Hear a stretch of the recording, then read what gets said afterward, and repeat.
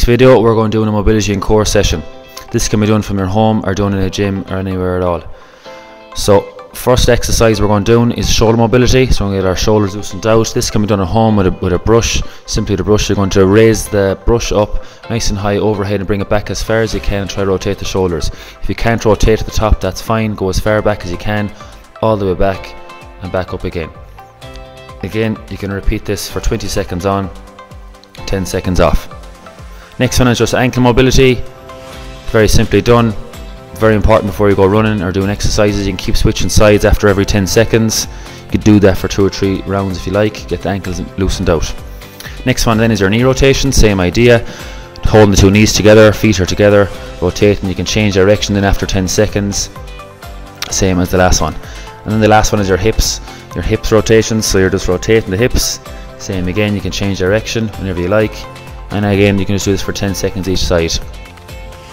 Our next one is our cat camel. Very good exercise before working out or doing a run.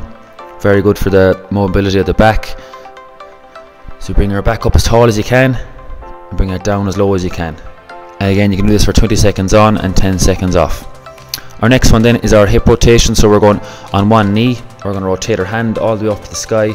It's very simple. You're going the opposite arm to what your leg is out. So Roisin has her right arm, her left leg out, and she's rotating all the way up to the sky, following her hand. So you can do this for 20 seconds each side, so make sure to switch sides. If you want to make it a bit harder, you can lift up your back knee off the floor. You can bring a bit more rotation to it. That's the harder version. Our next one then is a thoracic extension. So it's a push-up position. It's an upper body one. So it's warming up the upper body, mobilizing the upper body. So we're rotating all the way up to the sky, looking up to the ceiling along with your hand, following your hand movement all the way up. At the end of our session then guys, we're going to add in a bit of core. So we have 3 core exercises. You're going to do this for 3 rounds and you have 10 reps of each exercise. Our first one we're doing is Russian twist. You can do this at home with either a water bottle or else use no weight if you like. So we're going to rotate left and right. Russian's feet are on the floor. If you want to make that a bit harder, you can always put your feet off the floor and make it a bit harder and add a ball into it. If you don't want to use a ball, you don't have to. It's totally optional.